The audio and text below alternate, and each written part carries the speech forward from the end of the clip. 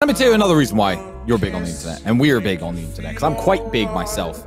I think the reason is 99.9% of people on YouTube, Twitch, TikTok who create content do it with the goal of trying to make some money. And some of them are successful. Some of them end up making millions of dollars after years creating content.